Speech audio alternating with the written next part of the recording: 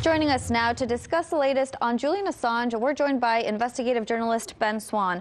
Ben, thanks for being with me today. Sarah, how are you? Thank you. Ben, our police were sent to surround the outside of London's Ecuadorian embassy today on word that Assange will be expelled. Why is there such a strong police presence?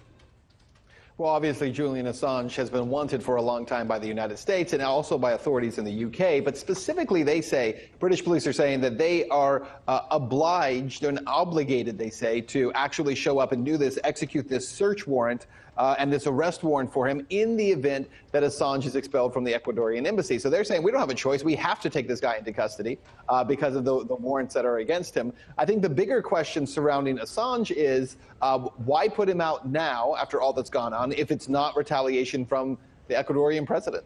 Well, and that brings me to my next question. I mean, he's been there since 2012. Why now? Why is the Ecuadorian embassy saying that Assange will be expelled?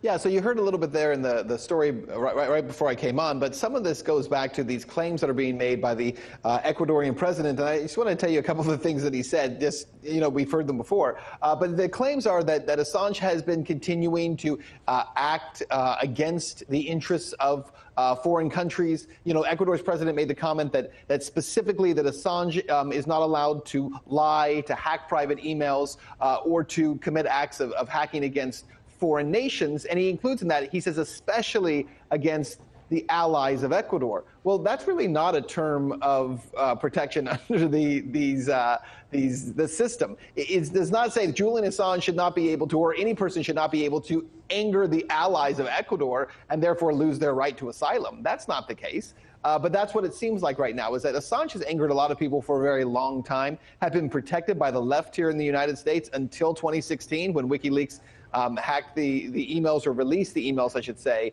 of Hillary Clinton and John Podesta. And when they released those emails, they lost the allies they had on the left because they didn't have allies on the right because they had already lost those when they released information about the Iraq war. So they have no friends in the U.S. anymore in terms of the two political parties. WikiLeaks doesn't. And Assange is a wanted man because of that.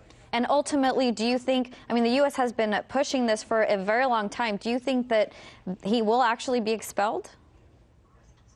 So that's a really good question. I'm not exactly sure how it will happen. At some point, I think there's a pretty strong chance that he will. It's interesting because obviously this all came about because of a WikiLeaks tweet yesterday, when WikiLeaks actually tweeted and said that a high-level source within the Ecuadorian state has told WikiLeaks that Julian Assange will be expelled within hours to days.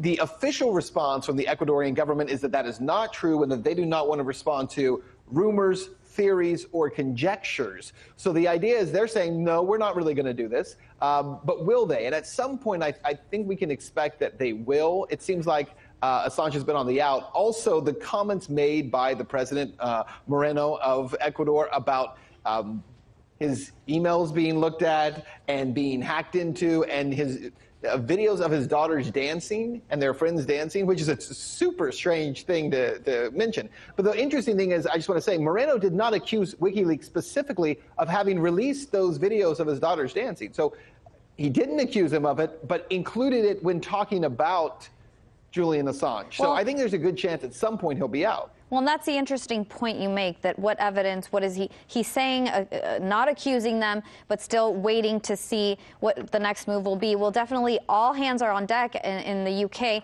If he is expelled, will the UK send him straight to the US? Is that what we should expect? I would expect that absolutely to happen, that he would end up coming here. One of the big questions would be what happens with him in terms of Trump and President Trump, because President Trump during the election talked about WikiLeaks and how much, his words, we love WikiLeaks. How great is WikiLeaks? Right. But obviously neocons despise WikiLeaks and neo-libs despise WikiLeaks. So will Trump kind of fall into this? He says one thing, but then John Bolton whispers in his ear and says, no, we need to do this. Instead, I think that's more likely the case. We'll have to wait and see. Well, we're definitely waiting minute by minute to see if they will actually expel him after so many years of granting him asylum. Investigative journalist Ben Swann, thank you for your time.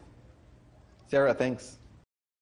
Hey YouTube, thanks for checking out our channel. We hope you enjoyed the video. We have tons of content for you just like this. For more of RT America's one-of-a-kind news and analysis, be sure to subscribe and never stop questioning more.